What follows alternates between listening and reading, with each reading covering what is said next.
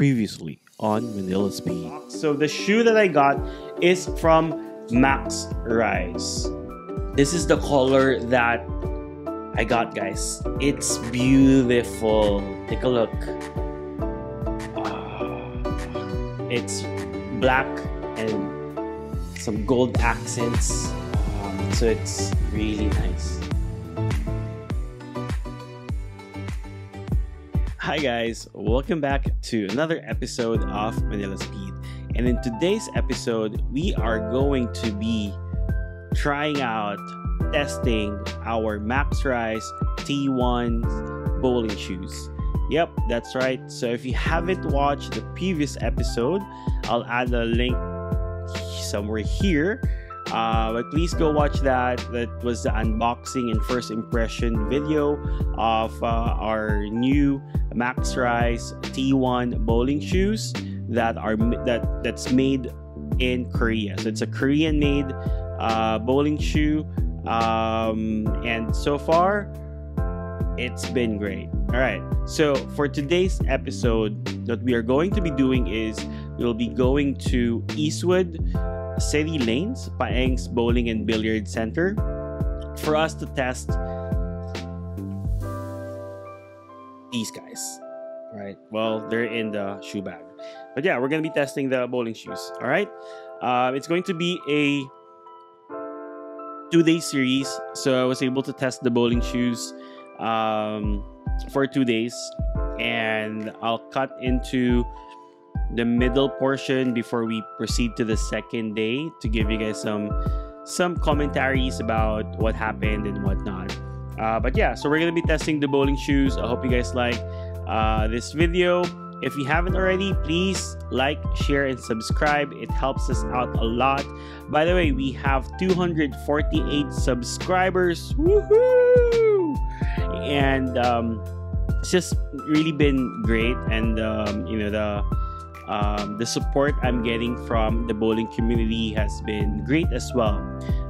We're just starting out. We're not well known, but so far, those that have watched the video do appreciate the effort of us sharing our passion and sharing our journey, sharing our experiences in playing and buying bowling shoes, bowling balls, getting the balls drilled. So far, we'll continue to do that. I think that's been a good help for those that are thinking of either going to play this sport or going back, such as what I'm doing now, but then basically going back into the sport of bowling. Anyway, enough of me talking. Let's proceed to the bowling lanes.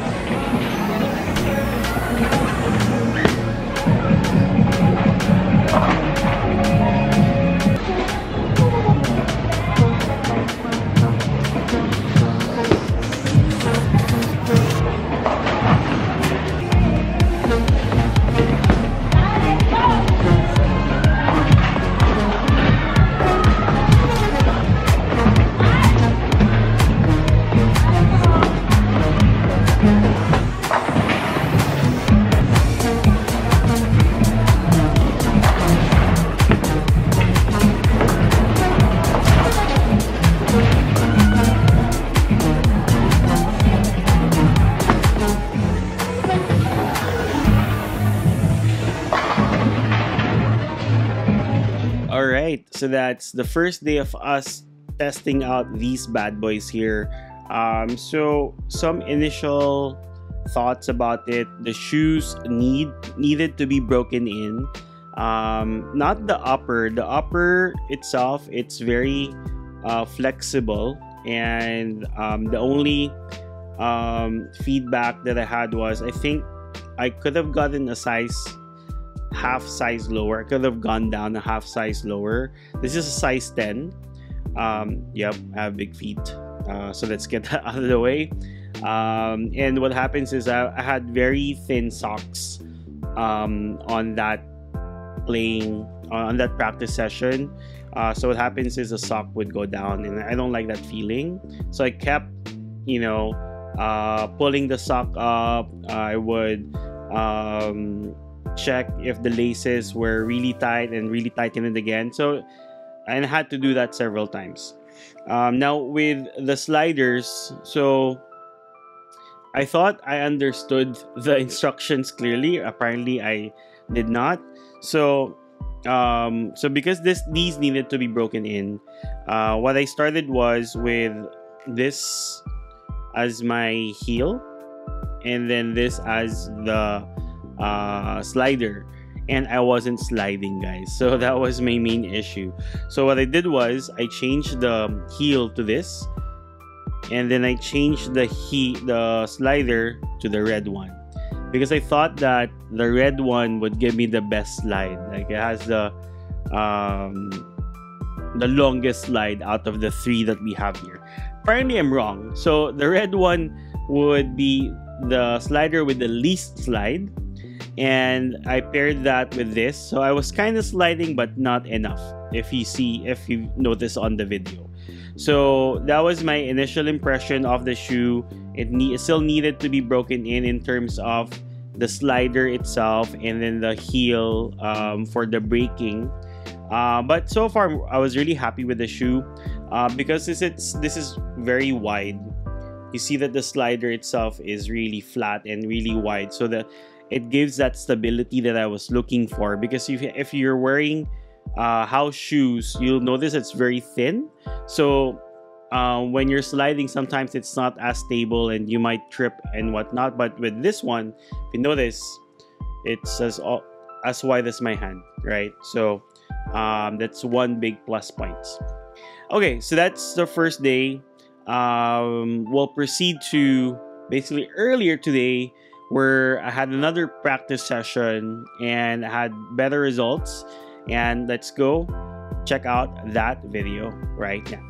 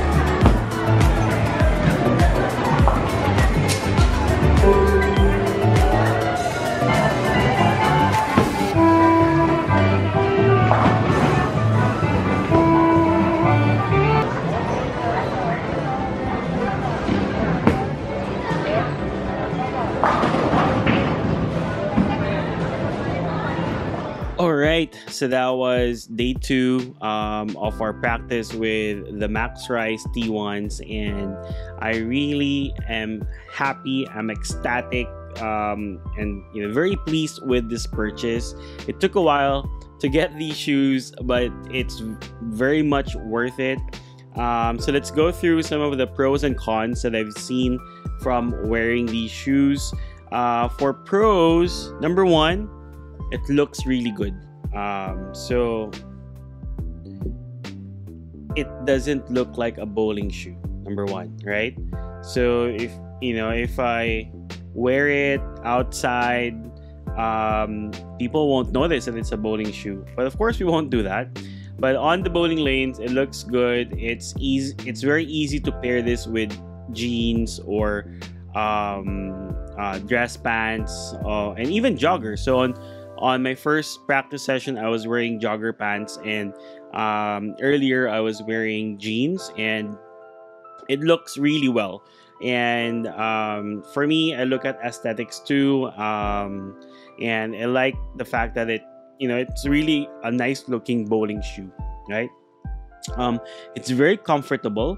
The upper itself, it's very flexible, so very minimal break-in period for the upper.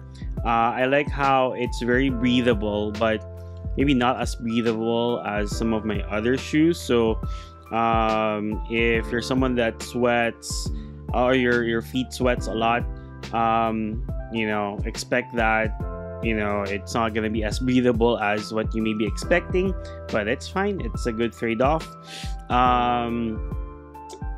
Let's take a look at this. So this is the toe cap, which basically protects this part of your shoe, and if you notice, after 2 days, it's already showing some damage or battle scars here, but it's actually doing what it's supposed to do.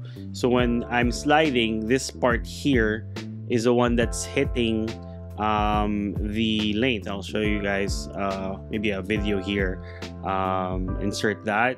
But yeah, so it's doing its job. I think one con for this is not replaceable, or maybe I just don't know if it's replaceable, but it's not interchangeable. So what I'm thinking of is this is the first thing that we'll give up in terms of this bowling shoe, and the reason we may be needing to buy a new one is because this might be like it will be the first thing in your shoe that will really not look nice, maybe eat up a big chunk of the toe cap here, because you're gonna be really using that to control your balance and what when when you're on your final approach.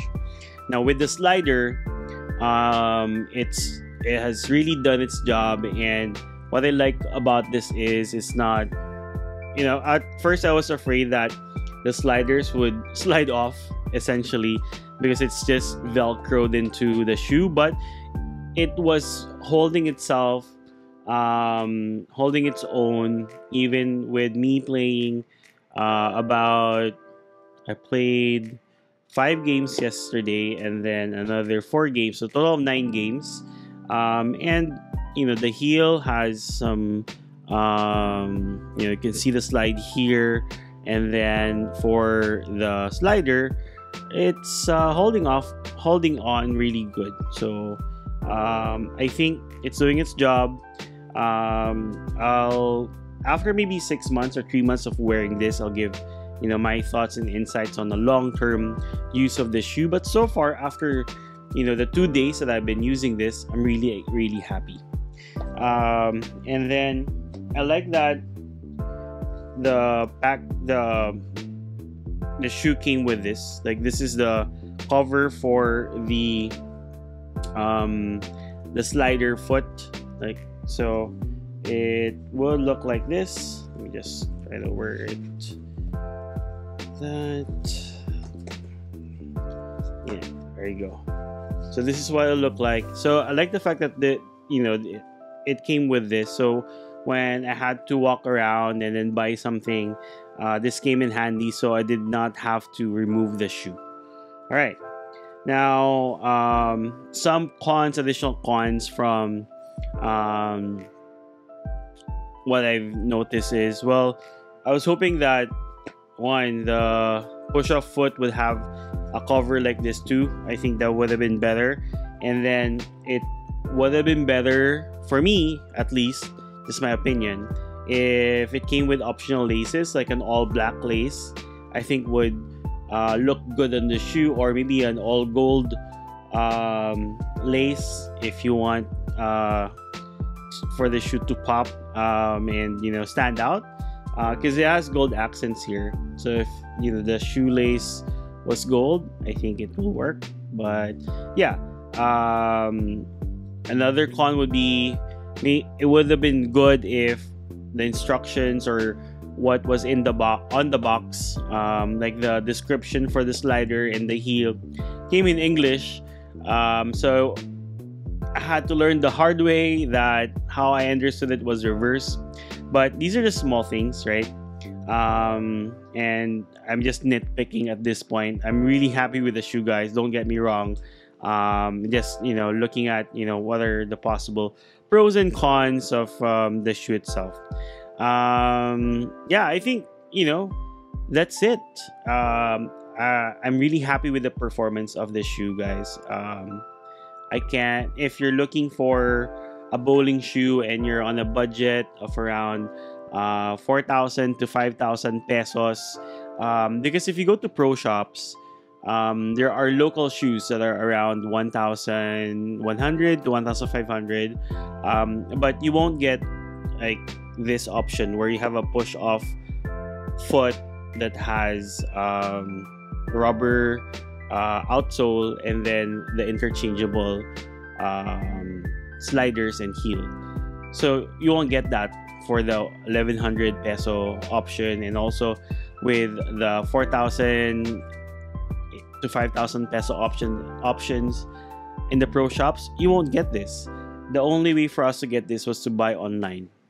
I guess the other con would be there are no local retailers for this brand. You have to buy it from Shopee, and you have to be patient. And I waited for about a month and a half just to be able to receive the shoe, right? But I'm really happy, don't get me wrong. We're just nitpicking here, and then just looking at what are the pros and cons of going for this shoe, right? I guess that's it. Again, I'm really happy with the shoe. Thank you so much to Max Rice for making this available for us bowlers here in the Philippines. And well, I'll continue to use this and give a long-term review after maybe 3 months. Expect another long-term review, and I'll show you guys what would be the extent of the damage on the toe cap, and then how the upper and the sliders and the heel would look like after a couple of months of using it. That's it. Again, thank you for those that have subscribed to the channel. If you haven't already, please like, share, and subscribe to the channel. And I will see you guys on the next video. Bye.